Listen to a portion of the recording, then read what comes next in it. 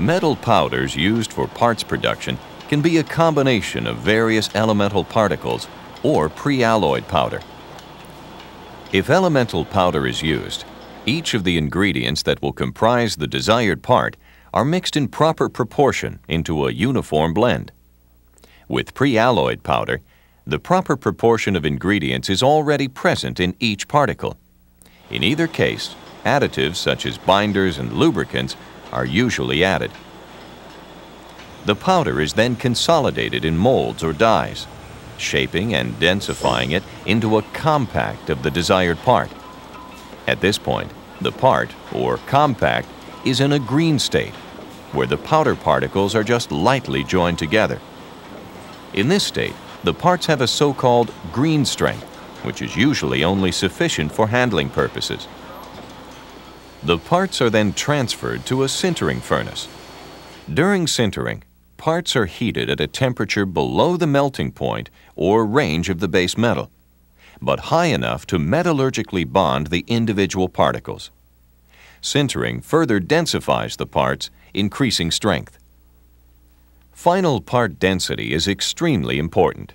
Although controlled porosity is required and achievable for certain parts, the performance of structural parts increases directly with increasing density.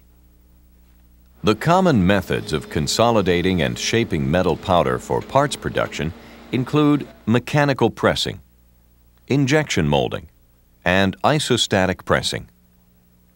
Most parts are made by mechanical pressing and sintering.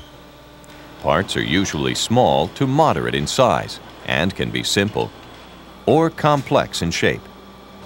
They can be very thin or thick and can also have one or more levels, shallow or deep holes, and various other details.